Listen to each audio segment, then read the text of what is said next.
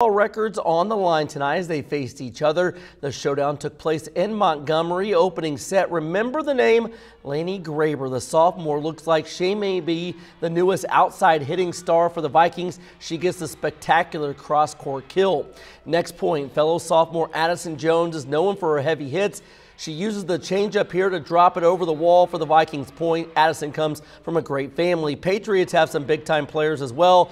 Mary Herman just destroys the volleyball on the spike to tie things in the first game. Rivet would go on a 4-0 run from there. They are tall, especially for a 1A school. Anna Herman at the net with a huge block. Rivet 12-8. Barr-Reeve would answer with a 6-0 run to retake the lead. Another kill from Graber. Barr-Reeve gets tested. The Lady Vikings stay perfect on the season and hand Vincennes Rivet their first loss with a 3-1 victory.